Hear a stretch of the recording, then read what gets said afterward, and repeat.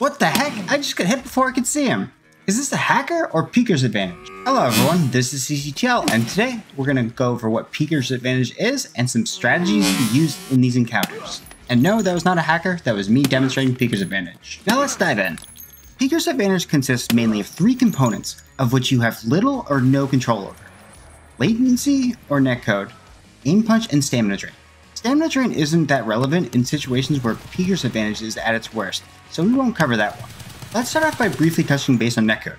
I have a more in-depth walkthrough on this that will be linked up here and at the end if you're interested, but I'll do a quick summary of how this affects peeker's advantage.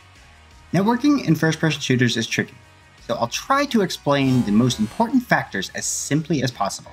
In most games, including Tarkov from what I gathered, the server always lags behind the clients. Your client, along with everyone else's, is sending actions to the server as you do them. The server then processes all those actions and sends back the current state to each of the clients. The client can't wait until confirmations that all other clients have applied any changes. If they did wait for all actions to be processed before letting you proceed, there would be a lot of latency or stutters whenever you pressed a key. However, there is some synchronization, and sometimes it sends you back in time to what it understands to be the most up-to-date current state. Hence that pesky pack-a-lot symbol and rubber banding effect bringing you back in time. But hey, at least we have time travel. Now that you know the server has a view of the past, which needs to get sent back to all other clients, you should be able to see why peeking gives you such an advantage. But by how much? In terms of movement and shot audio visual, a minimum of 250 milliseconds on average, and just under 100 milliseconds for hit registration. And that's with a ping of just under 30. So with those numbers, let's demonstrate how a peeking player has such a substantial advantage. The peeking player can see the other player 250 milliseconds before the other player can see them.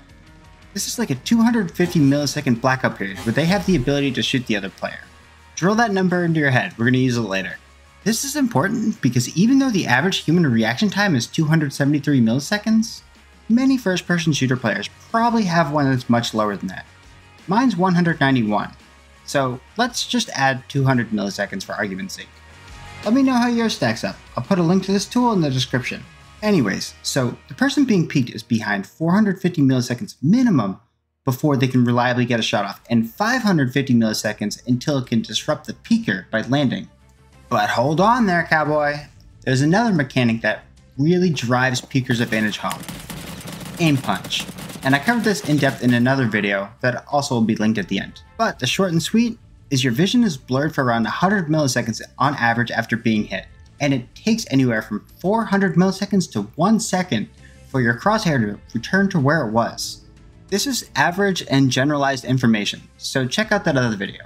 As I stated before, hit registration is just under 100 milliseconds with good ping, so the peeker should be able to get a shot off before being seen, and it would register on the other player 40 to 50 milliseconds after they can see you.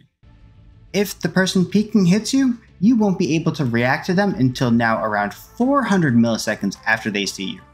Add 200 milliseconds for reaction time, and now you're at a whopping 600 milliseconds. 100 milliseconds for hit registration, and you're at 700 milliseconds before you can affect the peeker. However, with this Aimpunch, the direction your gun was pointed in won't be exactly where it was originally pointed.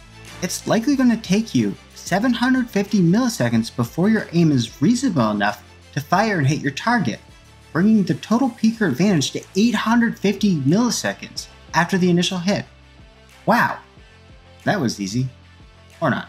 This scenario is only with one bullet, but that peeking Chad, they're likely going to be stacking those aim punches. So, what can we do to combat this? First, do not be stationary when being peeked.